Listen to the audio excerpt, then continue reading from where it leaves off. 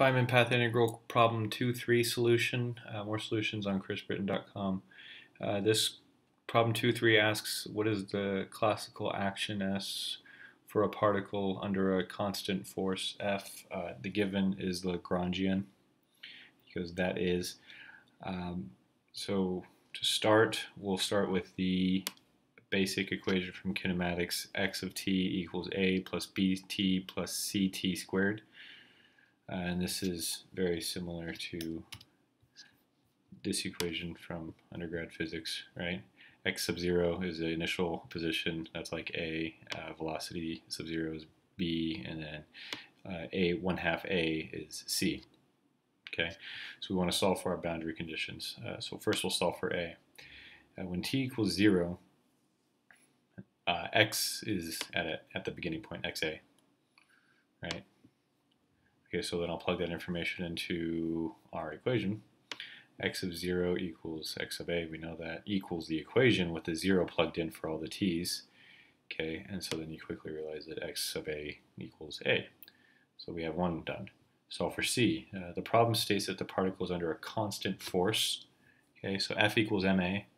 So if it's under a constant force, then acceleration must exist. And most importantly, c must exist. C doesn't drop out. Okay, so this means that the acceleration is a function of time. Oh, I guess it doesn't have to. No, it always exists. It's maybe a constant, but it also means that v is a function of time.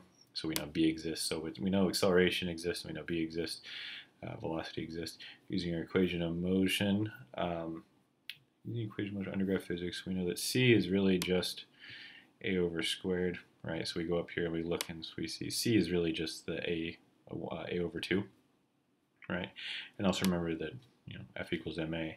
So using that knowledge, start out with our equation. We know what a is right now. We're solving for c. Okay, we know c equals this, right? Because that's the equation of motion from undergrad physics. And so then I substitute F divided by 2, or excuse me, F over m, which is from F equals ma, and then I change it around so it looks nicer. Okay, so now I have our c. My c equals this. Okay, that's my c. Solve for b. Now b is the only unknown. You just solve for it. Okay, but you run into a little hiccup here. Solve for b when. So what I did here was at time t, the big T, we know it's at x is at the final position, right? So at x of big T, it's really at xb, right? We know all of this, and we know all of this, okay?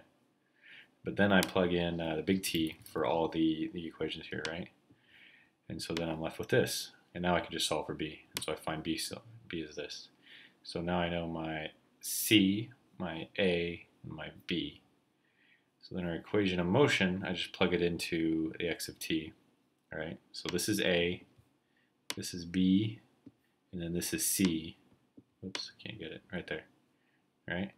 So I know one, and then to find the derivative of the x dot, because we need that for the Lagrangian, it asks for it, we just take the derivative of equation 1.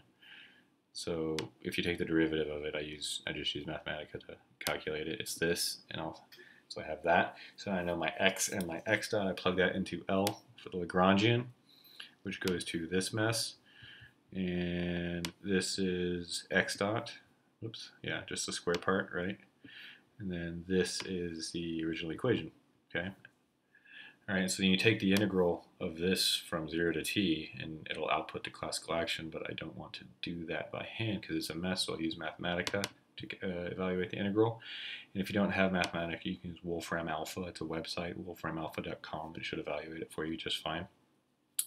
So using Mathematica, the first thing I do is I load my x variable. This is the equation of motion above. This is equation 1, I think. And then my x dot is just the derivative of the x, right? Equation 1. This will save equation 2 to memory.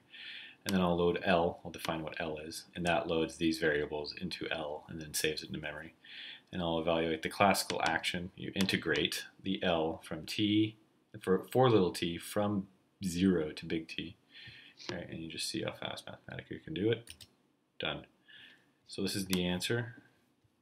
and it looks different from the solution in the back of the book, page 363.